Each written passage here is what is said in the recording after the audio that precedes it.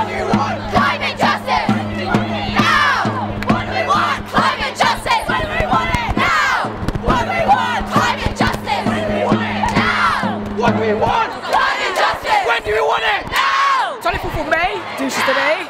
All around the world, there are protests about climate change. The planet is rapidly dying. We have scarcely a decade left in order to cut the greenhouse gas emissions at the scale that's necessary to prevent total extinction of Earth through uncontrollable warming. Where the fuck is the government? Hey, where the fuck is the government? Hey, where the fuck is the government? Hey, where the fuck is the government? Hey, where the fuck is the government? Louder! Where the fuck is the government? Where the fuck is the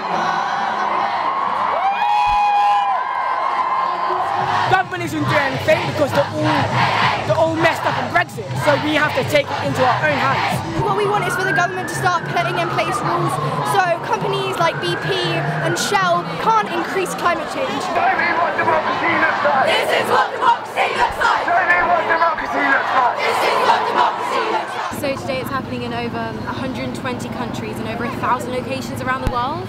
It's incredibly widespread. This is a movement of international solidarity. The people that are facing the worst impacts of climate change are the people that are contributing to climate change the least. Most people who are fleeing the impact of climate change are fleeing from countries where historically Britain and Western countries have taken part in colonial rule and have stripped the resources of those countries, leading to poverty. We are pushing for a Green New Deal. That is what we want to see implemented in this country. The aim of a worker-led, just transition. We want climate justice, and with that comes social equity, and with that comes the rights of workers broadcasted everywhere. As a rail union, the RMT has always stood for an organised transport system. If we got all them lorries off the road and got them on the railway, the climate would be in a much better condition, the air we breathe would be much better. When the Vesta company closed, the only company in this country making wind turbines, it was the RMT that encouraged those workers to occupy that factory and defend the environment. We're the first trade union to declare climate emergency, to agree that all branches should be encouraged to request their employers declare climate emergency, and that urgent measures are discussed and implemented to reduce carbon emissions. What do we want? Climate justice! When do we want it? Now! What do we want? Climate justice! When do we want it? Now! Our solidarity as young people goes absolutely out to all the workers out there who are facing their extremely repressive anti-trade union laws, and we stand absolutely against the repression of trade unions as such necessary institutions in our society. And on the 20th of September, thousands of people all over the world will be walking out of work in order to strike for climate action, and we'd ask you humbly to join us then. We need an international working class movement against climate change, a global general strike for the future of every being living on the planet. These school kids are really showing us how it's done. Now it's time for the trade union movement to get involved and do the same. We can't keep playing it safe anymore. It's time to rock the boat. We can't sit by and let a handful of people destroy our planet in the name of profit, because it's not their future in jeopardy, it's ours.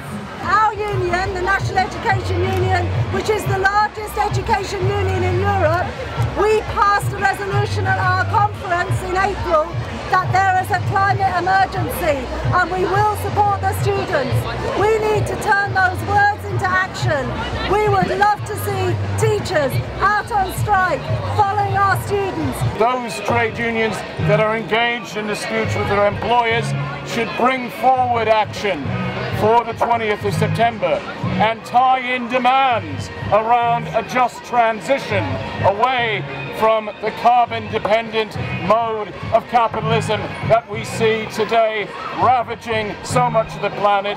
It doesn't matter who you are, what ethnicity you are, how old you are, just come and support this, because everyone has a minor that they want to have a future. If we're doing it, sorry, but we're teenagers or like young adults. If you're scared to do it, then you should look at your life again, because this is massive.